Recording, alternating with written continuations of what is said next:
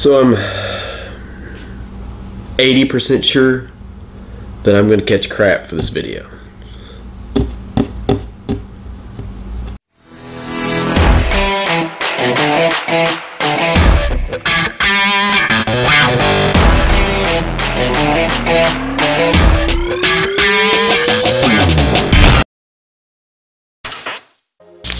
Got some new flies from the UK. Looking forward to hearing how you do on the Martin's Minnow. Tight lines. Martin from the UK. Thanks for the stickers. The flies will be put to good use. Articulating streamers. If you ask 10 different fishermen how they articulate their flies, you're gonna get like 5 different answers. And they're gonna be stuff like, the only way is to use mono. Man, you're crazy. Fluorocarbon's the only way to go. You guys have no idea what you're talking about. The only way to go is wire. Oh really, guys? I think the best way is definitely braid. This is actually backing. I didn't have any braid, but I had plenty of backing. And then you get to hear the argument on the beads. Oh, you use beads? I don't use beads. Plastic beads. Glass beads.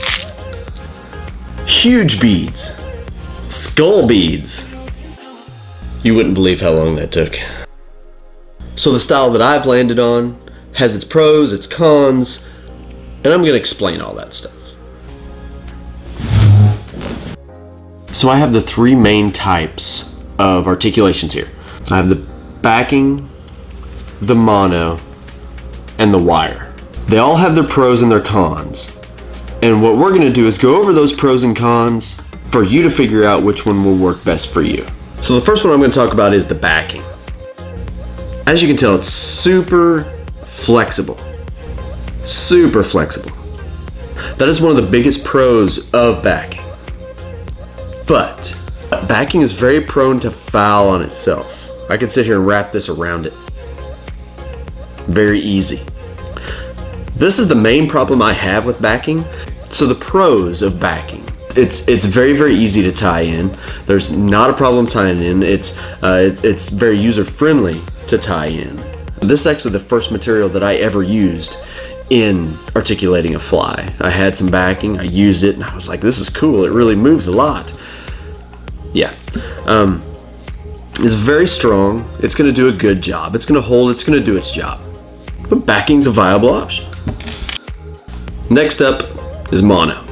Some of the pros about mono, it's cheap, it's very secure. When you tie this in, mono gives a little bit, so your thread can actually grab the mono, sink into it a little bit.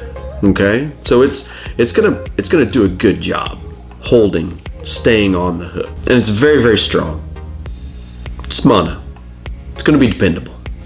I really only have one con for mono. Mono's slick. Like it's really slick. I have this tied in really, really well. And what I can do is I can still force this around the shank. So my mono's tied in on top of the hook shank, like always, both sides, tied in on top. I can force this to move around the hook, with my fingernail. And I've tied it in as hard as I can tie it in. So my problem with mono is everybody catches those stupid little rainbows on the back hook, right? What a little rainbow does when they come in on the back hook is they sit there and spin. When they do that, the mono will start to spin around the hook shank, okay? And if you have a body tied on this, you cannot fix it back. That fly will get to where it does not swim correctly. So just in the time that I've been sitting here talking to you, I have slowly worked this to the side of the hook, which has made the bottom hook turn completely sideways. Last up is wire. Some of the pros about wire are it's obviously very strong. Most of the wires have a little bit of a texture to them, So when you're tying them on, your thread wants to grab it. It doesn't give like the mono does, but it has a little bit of a texture to it, so it helps hang on to the wire. It's not going to want to foul as much as the backing, but it's not going to slip around like the mono. Some of the cons about wire is it's more expensive. It definitely costs more than the mono and the backing. And another con is it's harder to tie in and do it right than mono or backing. Mono and backing are very user-friendly. The wire is not as user-friendly as those others. There's a little bit of a chance of breaking. I'm gonna tell you right now, chances are you're gonna lose that fly before that wire breaks. I've seen wire break like 3 times and it was never on a fish. So, yeah. And that's out of thousands of hours of streamer fishing. I'm sure to give you information. Draw your own conclusions, do whatever you want to do. But I'm a wire guy.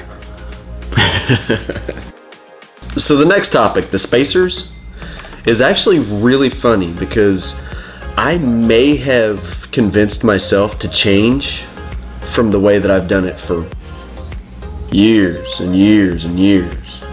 There are really 3 ways to look at the spacers. You can go with nothing, you can go with glass beads, you can go with plastic beads. Maybe 4. You can go with big plastic beads. Okay, so to knock one out just real quick, the big huge beads always seemed obtrusive to me. Obtrusive? Is that the word?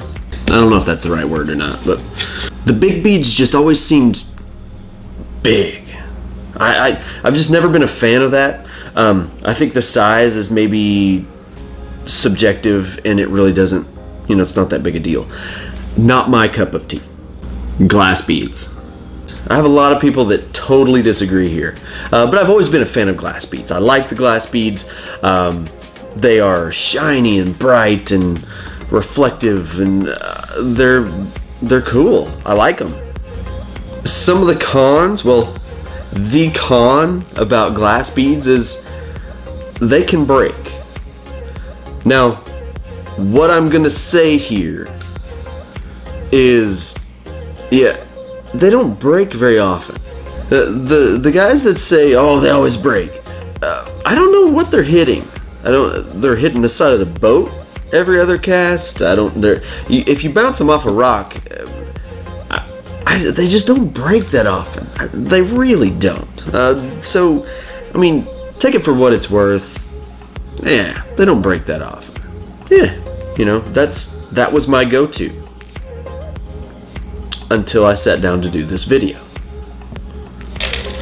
So I was a glass bead guy for a long time. You go back and watch the videos. I'm gonna slide 3 glass beads down most of the transitions. That's just the way I do it.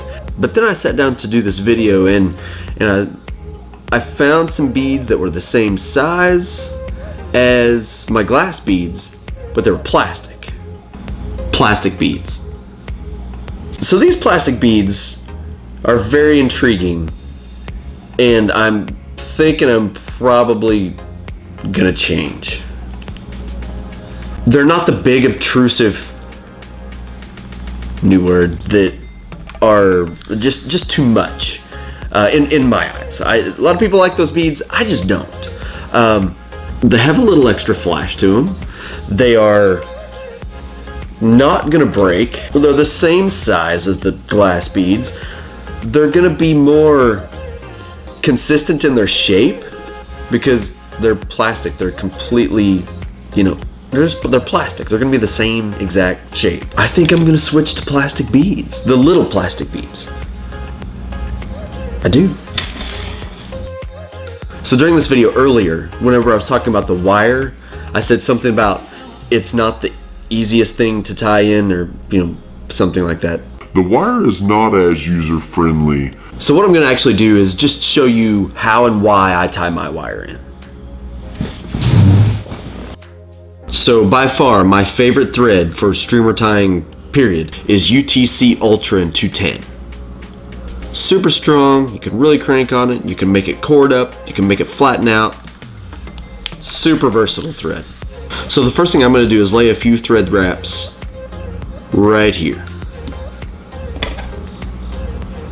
Now I'm going to spin my bobbin to make it cord up.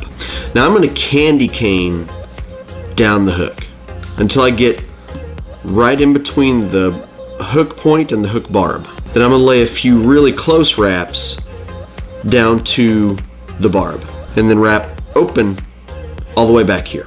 So what I've done by doing this is created a very rough surface that is not going to be slick. You can actually hear it. So what this style does is creates hills and valleys with the thread. Each hill and valley is a stopping point when I wrap my thread over the wire and bind it down. Okay, so I'm going to lay my wire down there. I'm going to take 3 or 4 wraps and pull to the breaking point. Wrap, wrap, wrap, wrap, pull to the breaking point. So what is happening is I'm binding that wire down and up and down and up over those thread wraps.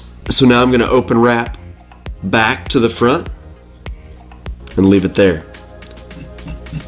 Still rough. Now I'm going to put on my plastic beads. My second hook.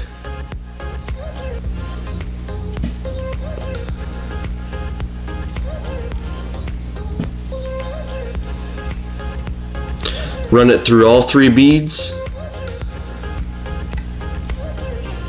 Tie it down. Now I'm going to take arrow point scissors and use this to cut that off.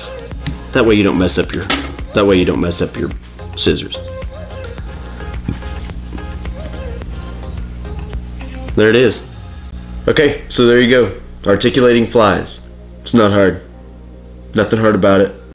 Like I said, I think I'm probably gonna catch a little crap about this video because some of my best friends are mono guys, but they swear by it. So what I'm saying is, what I like is what I like. But I hope I put this into context as what the pros are for each, the cons are for each, and let you make your own decision.